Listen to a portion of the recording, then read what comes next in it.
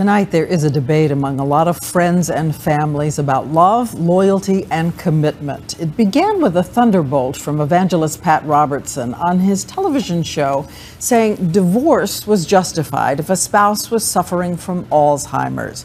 His answer was such a surprise that immediately everyone started taking sides. ABC's Terry Moran has a deeper look for us. It was a question on the 700 Club, Pat Robertson's talk show. A woman looking for moral guidance asking about a friend whose wife has Alzheimer's. He says that he should be allowed to see other people because his wife, as he knows her, is gone. Robertson, an ordained Baptist minister for 50 years, responded.